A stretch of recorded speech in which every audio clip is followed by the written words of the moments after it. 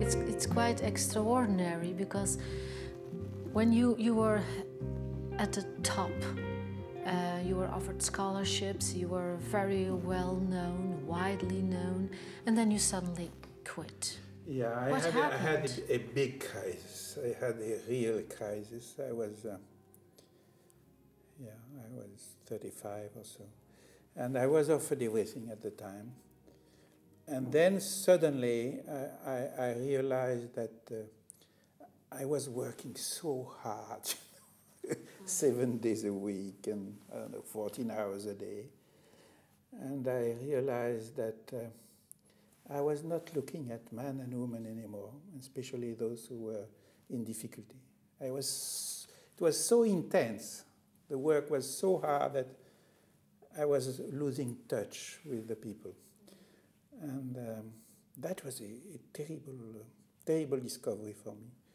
And at the time, I decided to quit science.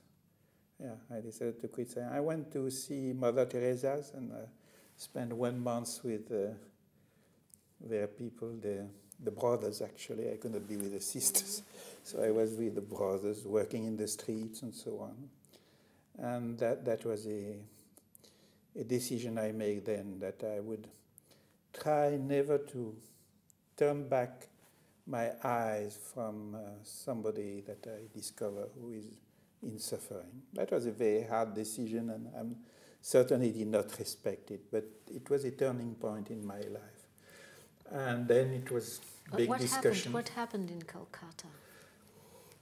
Well, I had already in this crisis, but then I spent time there, and I was working in the house for the dead, you know, they call it for the dying people.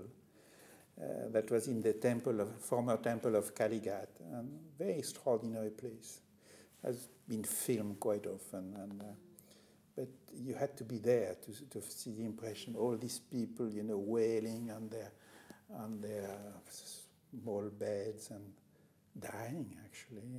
And I was in charge of giving food to a small child who was dying of hunger. I mean, he was at the last stage of emaciation. And suddenly, you know, this person in front of you enters your life. You don't know why, you know, but you know that suddenly he is a person who enters in you.